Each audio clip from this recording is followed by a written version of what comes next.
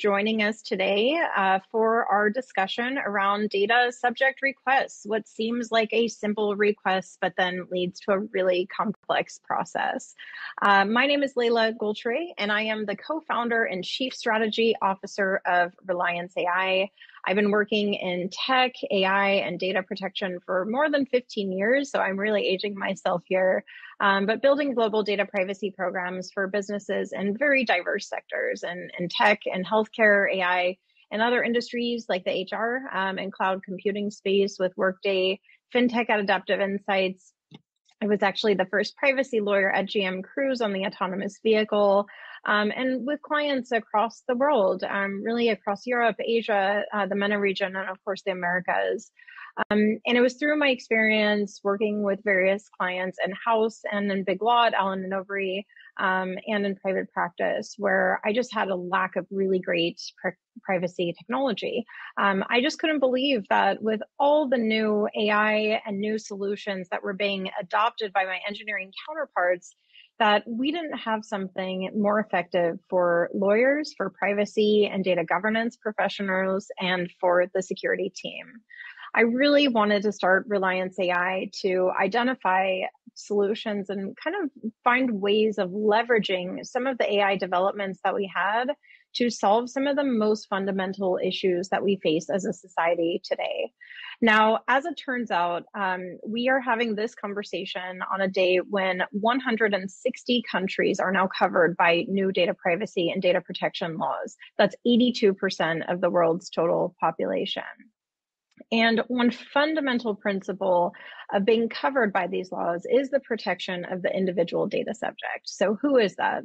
The data subject is a person like you or me, and we have rights. We have rights to make certain requests, including what are called data subject requests, or DSRs, as I'll refer to them throughout our conversation today. And this really represents a fundamental aspect of data privacy regulation. We have offered, through these different data protection laws that we talked about, individuals the right to access, delete, and correct their personal data held by organizations. So sounds simple, right? But what happens on the back end when an organization actually receives this request can be really complex.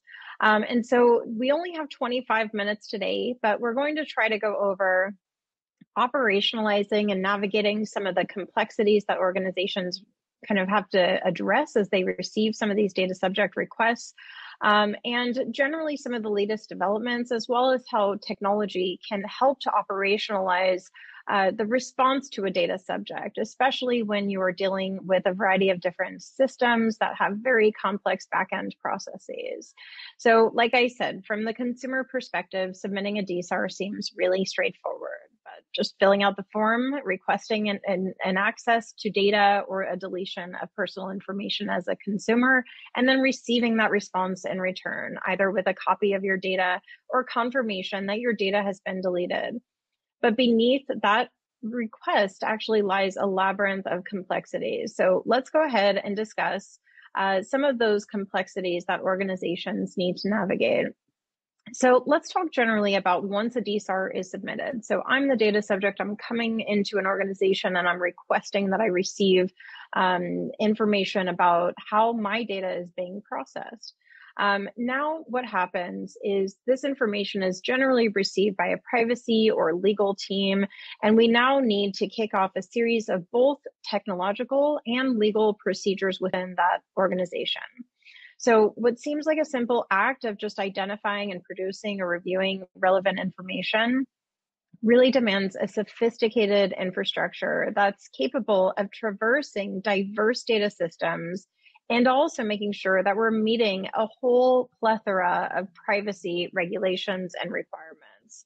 And this process extends far beyond the purview of just the privacy team. You have a burden placed on any team that might be impacted by that particular data subject request. So that might go to your HR team.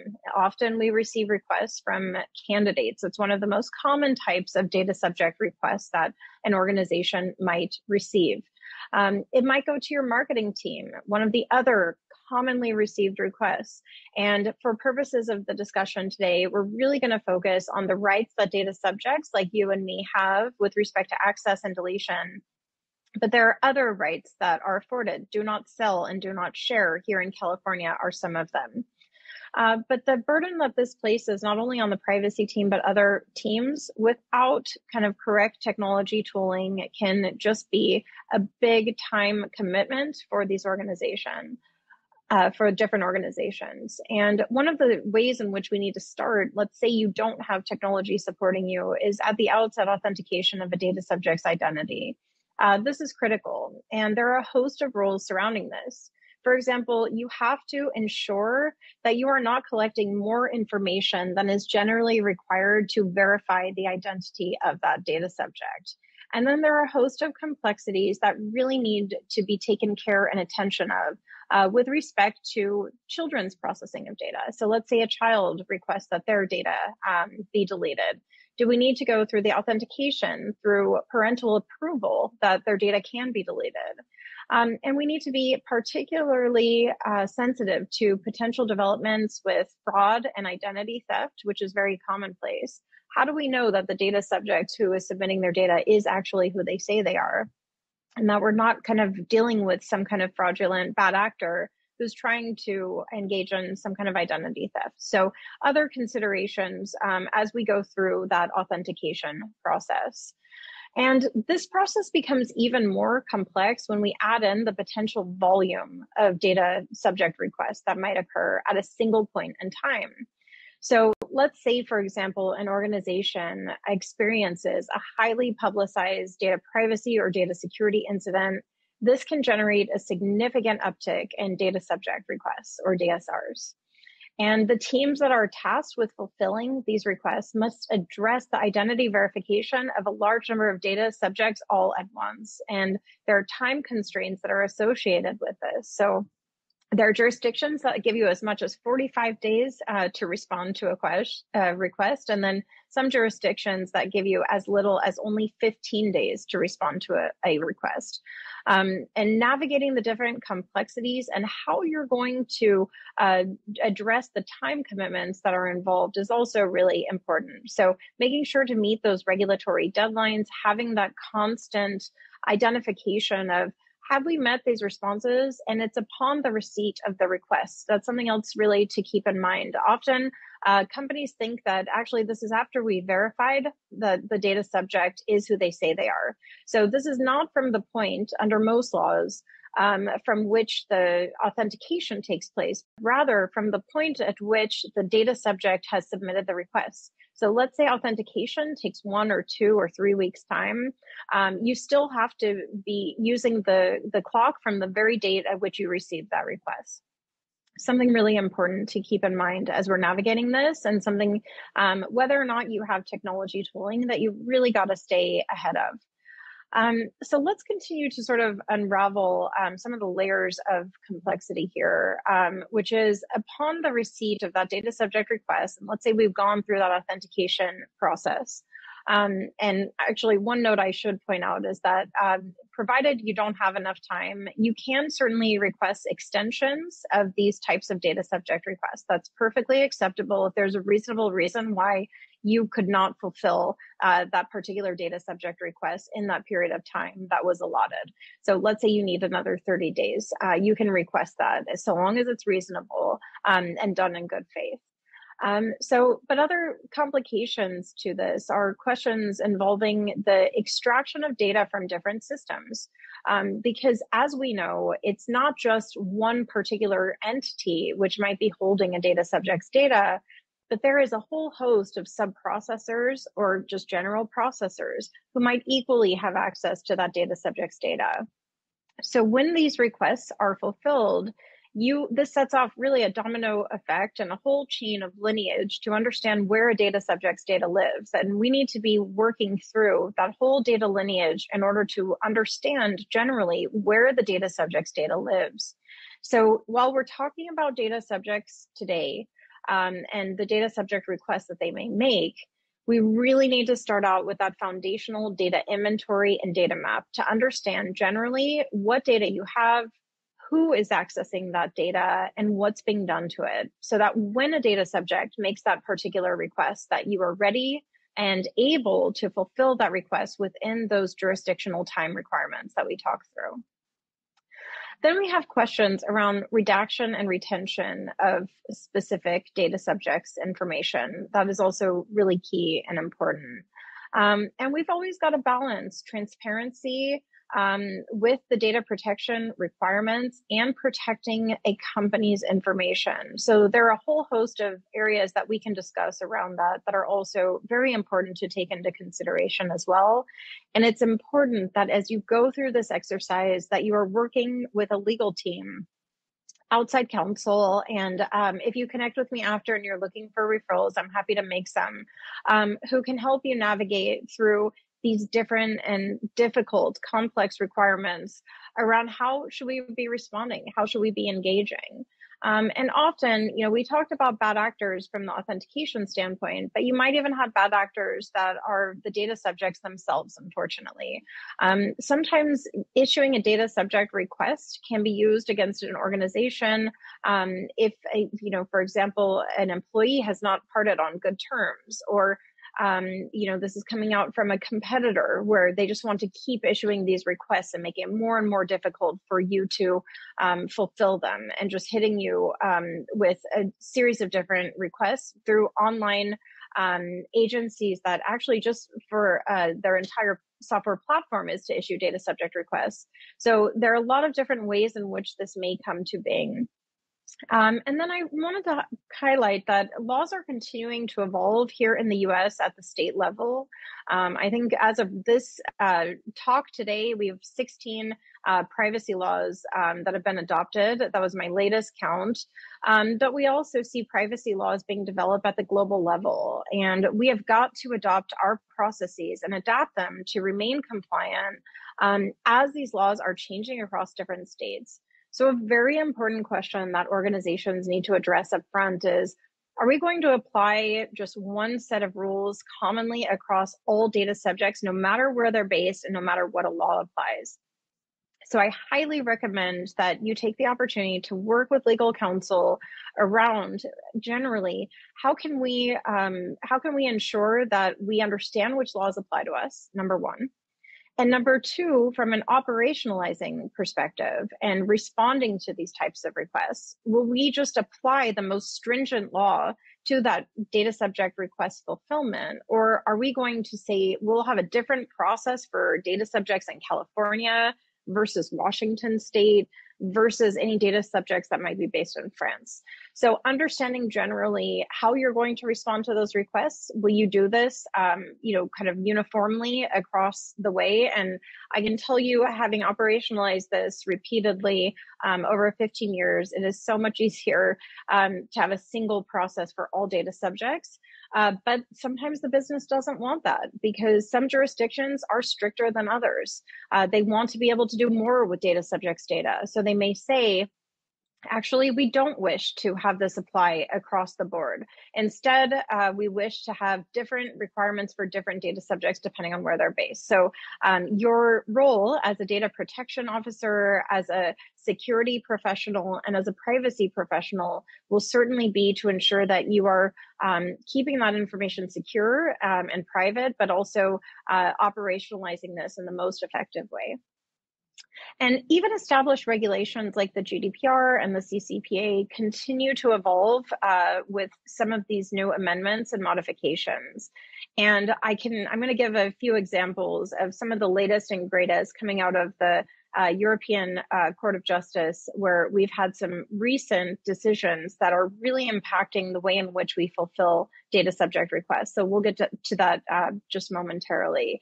But really getting that understanding of these legal frameworks, understanding and being able to stay abreast of the different changes is truly essential for ensuring that DSAR responses meet some of these regulatory standards and mitigate that risk of non-compliance. So one of the easiest ways to get your name in front of a regulator is that a data subject is complaining that your organization did not treat their data with the level of care and attention that it deserved, or it missed a data subject request fulfillment deadline.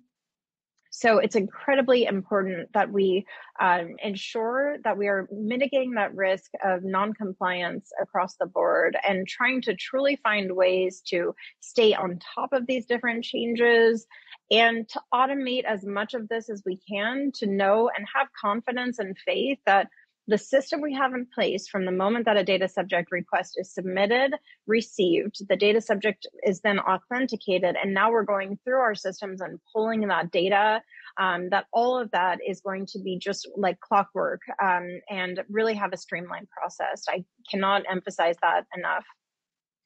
And so I mentioned I wanted to speak to some European cases, and one of them is really fresh off the press just a couple of months ago about providing the specific identity of data recipients unless they explicitly state that they only want the categories of recipients.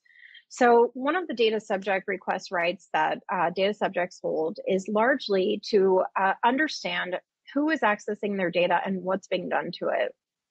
Now, today, and until this case just a few months ago, we were supplying organizations across Silicon Valley and really globally, were supplying categories of data recipients. So in other words, they would say, we're generally sending out your data to a database provider, or we're sending out your data to a cybersecurity company who is ensuring that your data remains encrypted at rest and in transit. So you could give high-level responses to data subjects previously around who is accessing their data. But after this case has just gone in, has just been adopted, and this decision was just adopted by the Court of Justice, now it's only if a data subject says that we only want the categories of recipients.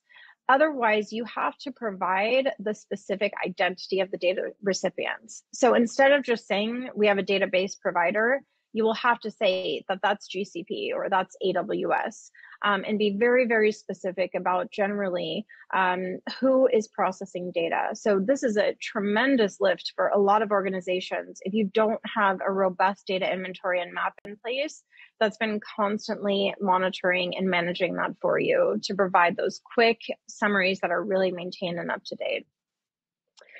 Also, one thing to point out is that while this is true about the categories of recipients, the employees of a data processor or controller do not need to be revealed. So we don't have to say that Jane Doe is the actual recipient of data. We can generally say that this is the organization because those employees have rights to privacy as well.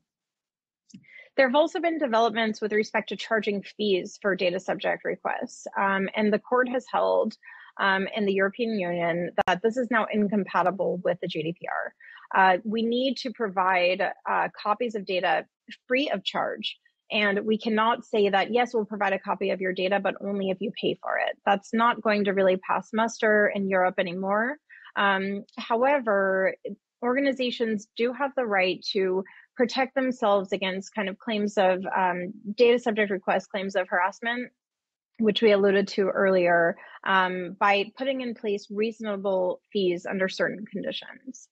And then broadly, so these are some of just the latest developments over the last couple of months that we've seen. So we see that this is a constantly evolving space, yet another reason why having good technology and good legal counsel is so critical. And then some of the more kind of sticky, complex data subject requests that you might be receiving are often in the employment context. Now, often what happens is if a data subject submits a data subject request saying, send me all the data you have on me, in the HR context, this raises a whole host of complexities because not only does the data subject have rights to their privacy, but in addition, those interviewers at organizations also have rights to their privacy as well. The interviewers have the ability to say, listen, I have rights to privacy. I don't want this person who I interviewed as a candidate and then ultimately said no to know what I thought or what I was thinking generally about their ability to do the job. That's my right to privacy. Navigating some of these issues is also really important and making sure that the organization, when fulfilling a data subject request, is redacting the information, like the interviewer's personal thoughts on a candidate's ability to do the job before responding to any data subject requests, because solving one data subject request might actually cause issues with another. So navigating that very carefully and strategically with the counsel of an attorney that's guiding you, I think is just absolutely critical. Now, I don't think that it would be a conversation around privacy and security without talking about AI. So I do think we should spend a minute talking about just generally the role of artificial intelligence. And as AI has really rapidly grown in its capabilities, there are ways in which we can leverage technology.